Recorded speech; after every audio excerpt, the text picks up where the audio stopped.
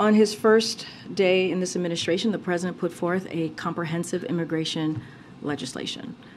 And that's to show how seriously he took this, how important how he understood that the system had been broken. It needs to be modernized, be moved to the 21st century.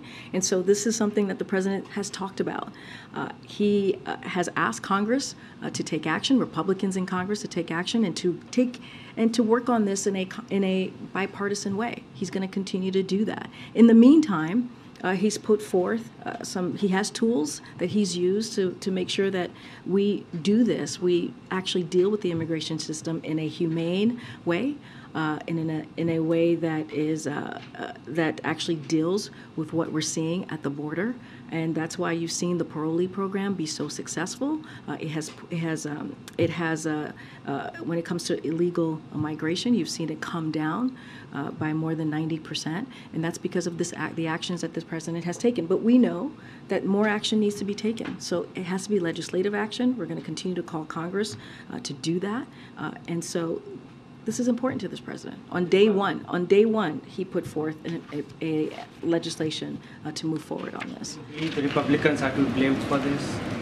Well, as we've seen, Republicans have continued to use this as a political stunt, a political tool, and not actually come to the table to have a conversation on how to protect dreamers and farm workers. More immigration judges and asylum officers are needed. More funding for border security are needed. This is something that we have put forward in that legislation, and so much more. And they don't want to do that. They want to do political stunts, as we've seen from governors and mayors across the country. Thank you. U.S. Citizenship and Immigration Services has announced a trio of efforts to increase efficiency and reduce burdens to the overall legal immigration system. USCIS will set new agency-wide backlog reduction goals, expand premium processing to additional form types, and work to improve timely access to employment authorization documents. Visit us at Swat&Vee channel with your questions to see how best we can help you out your process. Please don't forget to subscribe if you're new to the channel. Now let's continue to watch the video and find out what's new in U.S. immigration. Due to the COVID-19 pandemic and resource constraints resulting from the prior administration, USCIS inherited a significant number of pending cases and increased processing times. Through today's actions by the Biden administration, USCIS is acting to reduce these caseloads and processing times, while also ensuring that fair and efficient services are available to applicants and petitioners. Now, let's look at announcements in details. Number 1. Expanding premium processing to more categories. USCIS has been implementing the premium processing availability for a variety of application category. USCIS will adhere to the congressional requirement that the expansion of premium processing must not cause an increase in processing times for regular immigration benefit requests.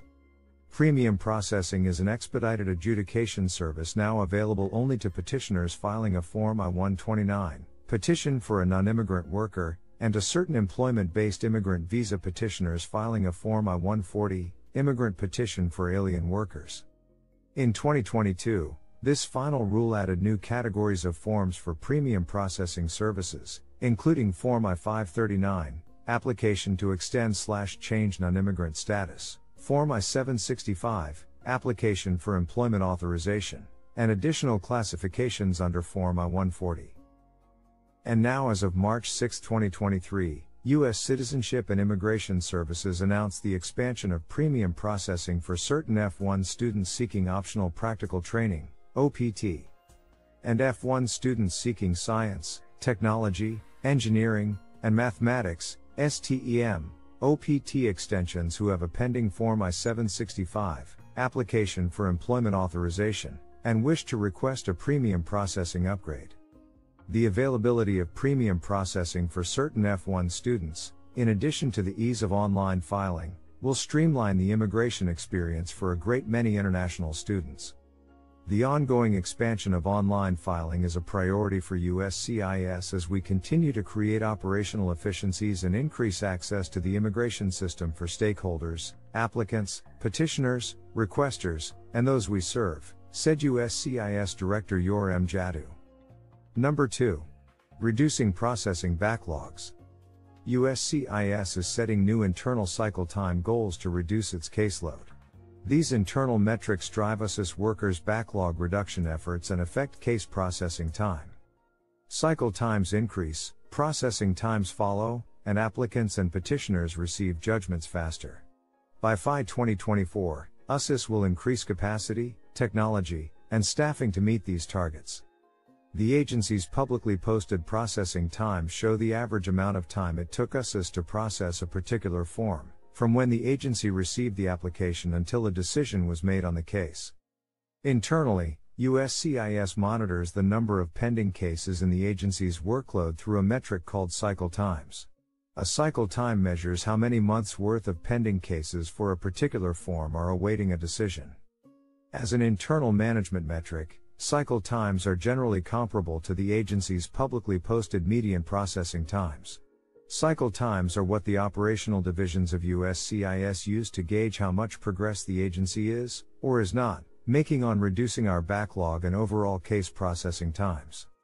Number 3. Improving access to employment authorization documents.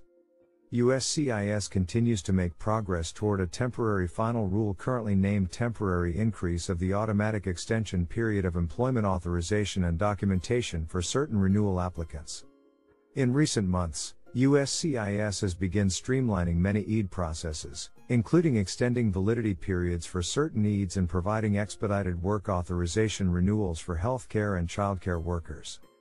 The temporary final rule aims to build on this progress and to ensure certain individuals will not lose their work authorization status while their applications are pending. I hope you guys found this video extremely helpful. If you know anybody that could benefit from this information, definitely make sure to share this video with them. We are all about empowering you with knowledge. So the more people that can benefit from this video, the more people we want watching this video. If you like this video, please make sure to hit that thumbs icon. Thanks for watching. And don't forget to subscribe and hit on the notification bell for more immigration updates. Bye!